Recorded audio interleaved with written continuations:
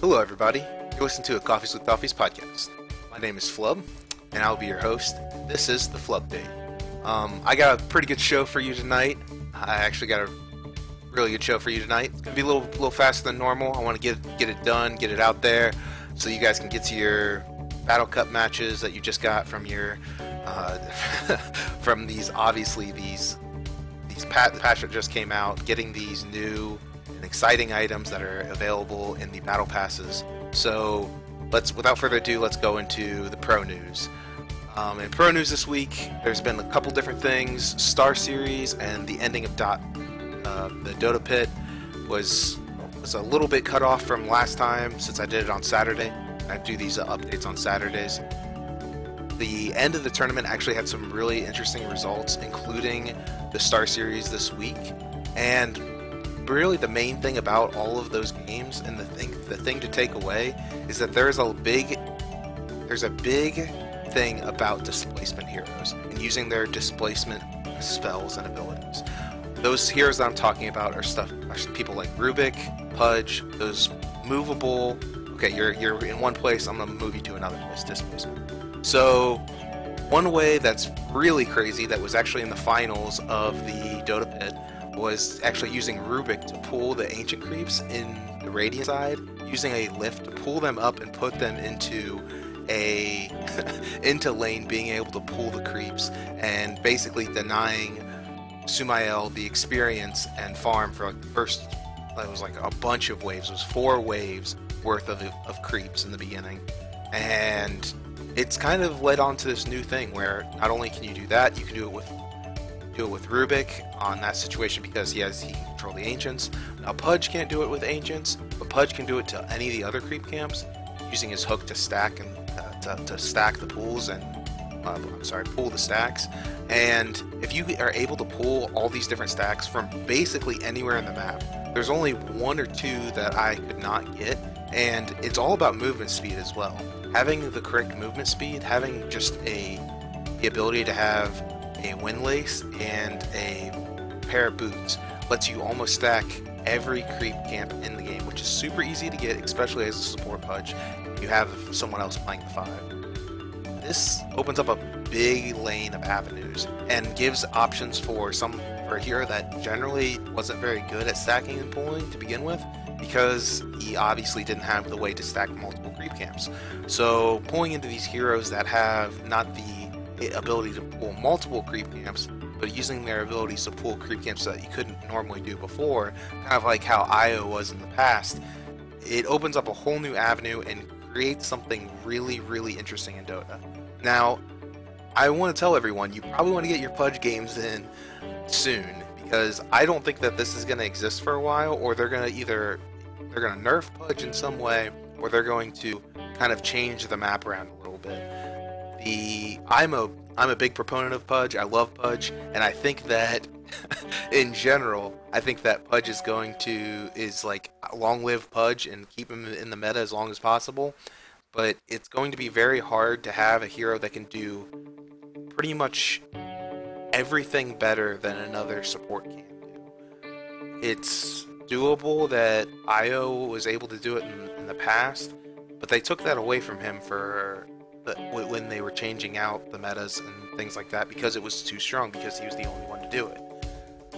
Pudge is going to be the same way, so I don't see it lasting for that long. If it does last for this patch, it's going to get heavily nerfed afterwards. So take advantage of Pudge while you can, because I don't think he's going to be staying for his meta style right now is going to be staying for very long. On other pro news, Liqud has been doing incredible ever since they have gotten GH on their team. I think that he really rounds out the team, and I think that not only, obviously they have Miracle and Tumba Man and all these great people, Kuroki, and what is it?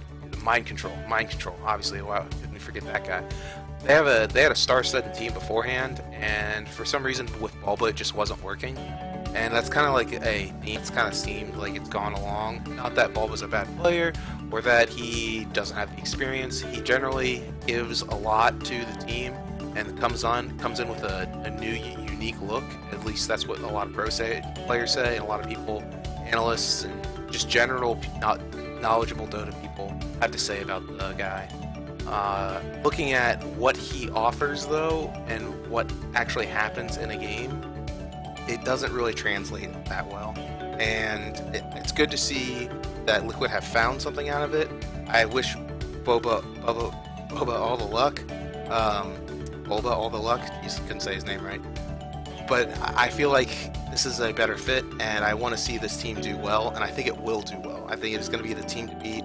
Obviously, they have a star-studded cast, and it's not going to be the craziest thing that they're doing well, but at the same time, they're doing extremely well. So watch these guys in the future.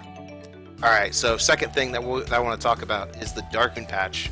Everyone's already been playing it. It's been super hyped. If you haven't gotten a chance to play it this week, the Dark Moon patch is a wave-based survival game that is built into Dota. It generally has like 15 of the heroes, and there's certain combinations that people have been talking about throughout the week. What's good? Well, I say week, only been like 2 days. But generally there's certain little strategies, little niches that you can do to help improve your game. One is you want to play one generally like every day because it gives you like a big bump of experience, and it gives, well, experience I say, but it's basically these points that you can turn in to get items. So it's got that daily challenge that we've all noticed in many games like HOTS, all the MOBAs, basically a staple that's in gaming right now, that daily bonus type feel to it. The thing is though, there's many different waves in the game, and there's a lot of different strategies for how it works through the game. The biggest one is that you not only want wave clear, but you do want some single target damage. Having the single target damage is very important. The biggest thing is having Disruptor and DS and Underlord. Now that's all AoE, but the real thing about it is having those three offers something to your team that none of the other heroes can fill. Darkseer himself, you would think that it's because of his Ion Shell and adding an AoE that he doesn't have to be next to, which that is very, very strong, don't get me wrong, but having the ability to clump all the creeps with his vacuum, making AoE even stronger, and then also giving the ability to use his wall is incredible, and it stopped like entire matches where I've seen him be by himself and save like 2 people that are down while having wall, because wall just completely stops the motion in its tracks and allows you to generally work on other things that you couldn't normally get to with other heroes. So he's incredibly important. He's a must-have. Disruptor is the other must-have, and he's a must-have because how this game works with the whole wave system, there's a lot of spells being cast in this wave setup. A lot of them are based on the heroes that are set up, so you have to cancel those spells. And the one that's in particular that's really, really bad is Kunkka and Tidehunter at wave 8. The ultimates that they have in conjunction with each other leave you locked down, and if you want, you could have your entire team get BKBs by that point, which is not cost effective, and sometimes it's important to get BKBs on one of the two people, especially by the end of the game. But at that point it really isn't worth it, because you can just have this one hero that just shuts down areas, and they've also changed some of the abilities for these heroes. All the heroes have like a little tweaking here and there, and Disruptor's is that his ultimate goes down to 30 seconds. A 30-second Disruptor ultimate shuts down their heavy spells and shuts down these ultimates on these bigger creeps that can cause a lot of problems. So Disruptor is a must, DS is a must, and the last must is an Underlord. Underlord gives the whole AoE perspective, the AoE damage that is needed, but he also gets a lot of single target damage by using his AoE. So, I mean, he's a win-win scenario, really, and he gives that tankage that a lot of the heroes don't offer. So, in my opinion, he's kind of a must-have because of, obviously, his atrophy aura, or atrophy aura, sorry, I for some reason like to say atrophy, and his Rain of Fire. They're very good spells. I actually think I haven't seen it used super well yet, but obviously his ultimate is also a very key component for other games, for actual Dota games, and if used correctly to transport out in a dire situation to get a team back to base, that's been savior for a couple of my games. So under the right hands, Underlord can be the determining factor between getting to the next level or not. The other heroes that I would consider, I would not even consider the other 8, but PA, Ember, Sniper, and Medusa are the other 2 heroes you should have some combination of. Obviously, Medusa has the AoE single target damage, it can be somewhat of a tank, and gives the ultimate that can lay down a lot of CC. This game is about controlling the amount of waves that you get and slowly moving in at the right moments. Sniper obviously has that AoE slow, gives you that advantage that other heroes can. It's that massive slow area. He also works well with Maelstrom, just like Medusa, having that ability to work within it. A lot of these heroes do work well with Maelstrom, and obviously that's what you're going to want to have on these giant, massive waves. And the idea of this game is really on the items. So moving into other heroes, PA is also really important because obviously the miss percentage when the heroes get really, really big and tanky and dish out a lot of damage, it's really nice to have that miss percentage. Also, they kind of reworked her dagger so it hits multiple times on a percentage, which is pretty neat and offers her some AoE, so she's not like completely crap because of that. But the single target crit on the last boss, which is an invoker that's impossible to kill. There's been a few, obviously there's been people who have been beating it, but it is just insane. He has a massive regen, he casts like all the spells, jumps around, it's nuts. So PA really helps out in that situation. Ember, why I suggest Ember is that he's kind of bad in most of these situations because he can't really tank at all, and his Sleight of Fist does add a lot of damage over an area, and it really helps out the team being able to bounce around and kind of makes him invulnerable during that second. But when he's not versus the big waves and he uses his Sleight of Fist, he actually he's out of Sleight of Fist, and the creeps do way too much damage for him to generally tank. It's a lot different, the creep damage is a lot different than what it was in actual Dota, because the Dota creeps get slowly better, these get rapidly better really fast. So it's not that good to tank unless you're like naturally tanking or building for it, which he doesn't build for it. So he is someone to consider. You just have to play him a little bit differently and use Sleight of Fists defensively, getting the situation of trying to hit as many people as possible, because that actually keeps you alive better than being safe and using your ult to get back and forth. There's also one thing that I want to say is that Ember is one of the better heroes against chickens. Chickens are one of the ways that you can have it. There's mini Roshans and chickens. It's 2 of the waves, and generally it's you hit these little things that run around and you get money bags from them. They don't actually do damage, and it's better to have a lot of spread, like little tiny bits of instances of damage, because that's how it attracts the gold flying out of them. So in general, having disruptors use that static field to keep them there, and then having someone with Darkseer or Ember just sit on top of them, having both of them gives you tons of gold.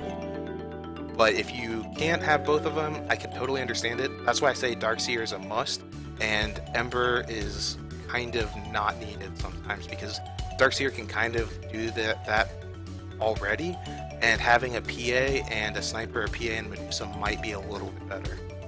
I'm still fooling around with it. Let me know what you guys think. Send me a message. You know, whatever you want. Send me a tweet or a message at the end of the show. I'll tell you how to get to me. All right, so we talked about Dark Moon, what it offers, what it does. Let's talk about the question for me. I'm going to do this segment every week. The question that I have for this week is from Tim Kaninsky. I know him as Top Gun on Betamax. It's a great name. I love the name. I don't want to say that this is his question. I'm paraphrasing it. He kind of had a long email about it, trying to ask me about all these different things. So I'm going to kind of shorten it down to this one little section. He asks, I can't extrapolate what I learn from higher Twitch streamers, because they don't do, because my not they, my teammates don't do what they're supposed to do. Then I tilt and I can't overcome this. How do you gain MMR? By using the strategy of like watching higher players play and then trying to use that as an advantage. And I would talk back to him. What I would have to say to Beta is that when you're looking at these games, people really like look at these high MMR players and they're like, okay, you have to do it this way because this is how the general game functions and this is what they're doing. But what the thing that a lot of people seem to be missing is that when you're looking at the way that they play, they aren't looking at what they are doing as much as what they are doing plus what their team is doing. A lot of times, whenever I'm looking at stuff, I'm not incredibly high. I'm at 5K, but if you're looking at the game, you're trying to figure out what you can do to help your team and help yourself at the same time. And a lot of times people think that like you have to have this stream of understanding, that you have to go down a certain path. That's not how it is. A lot of times I disagree with my team probably 70% of the time. Generally what I'm doing is, do we have an urn on the team as a support? Alright, I'm going to pick up an urn. I need these boots, or I need these upgraded boots, but is it more important that I pick off the enemy team and pick up a sentry ward at this point? It's about understanding the game as a whole, and I feel like a lot of times when people watch these streams, they're looking at one aspect or two aspects of what is possibly going on in these guys' heads. Yeah, they explain a little bit, but there's a lot of stuff that they do instinctual that other players take for granted that you guys probably don't, or that you wouldn't consider.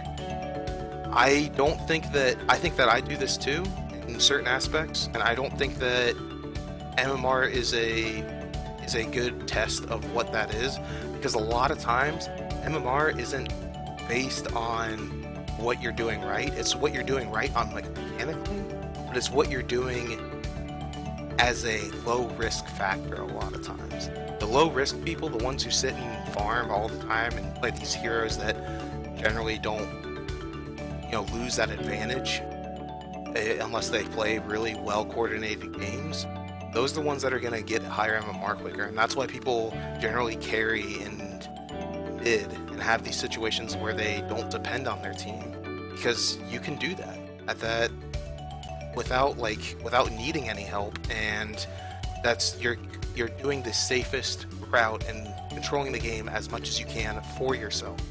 A lot of streamers say it, a lot of people say it in general.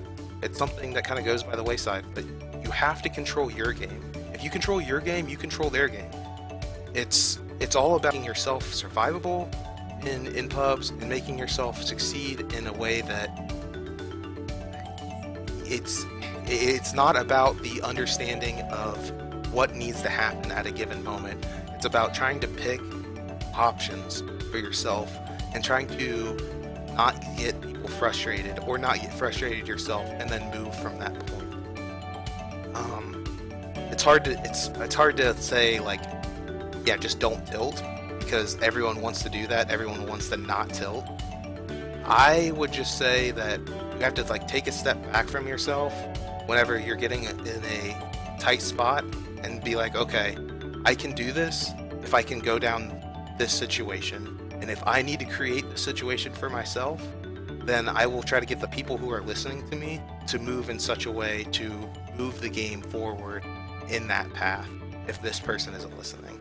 So if there's one person who's wanting to farm, try to get smokes and get pickoffs, or even if your team's not the best at it, and try to get vision out in places where you couldn't get vision before.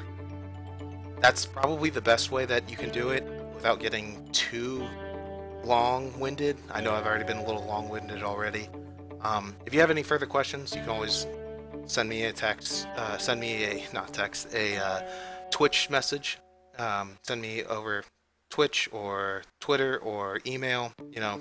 I'll tell you at the end of the show. Last but not least, I wanted to give you guys an announcement. I'm going to be moving this show on to Sunday, 9 Eastern. Now, obviously, I'm not going to have the show tomorrow because, I mean, obviously, there's not going to be much information from now till Sunday. So I'm going to do it next week just because the battle passes are out. You guys are going to want to watch them. Also, I can get more content in the beginning of the week. You guys can watch it on Monday. You miss it. Generally, that's what people do anyway. So these Sunday nights are going to get more information in throughout the week, and they kind of wrap up the last week better. So that's what I'm going to be moving to. And if there's too much of an uproar, I'll switch it back, but I don't see any problems coming out from that. So that kind of closes out our show. I'm going to go through all the people that I want to, all the things that you can reach me at, all the things you can reach Toffees at. First off, I gotta give a shout out to www.bensound.com/royalty-free music. They're a great site. I use their music obviously for this, for generally some ambiance, you know, so you guys don't get bored. Not that I'm boring, you know. Obviously, I like what I have to say, but you know. So you can also subscribe to us at Toffees Dota 2 for our Twitch. That would always be helpful. Or you can subscribe at our YouTube channel 5 Gaming. You can also follow Toffees at Toffees TV, or you can follow me at Flubb Dota. You can always email me at my email crazyflub@gmail.com. So you can always tweet me, send me emails. I'm always here to listen to either questions or just talk about stuff. You know, just send me a tweet. It's not gonna offend me if you guys disagree or if you guys are here, because that's what Dota's about. We're here to talk, figure things out together. So I've been Flubb, and this has been the Flupdate, and I hope that you've been updated. You guys have a good night, and go win some battle points. I'll catch you later.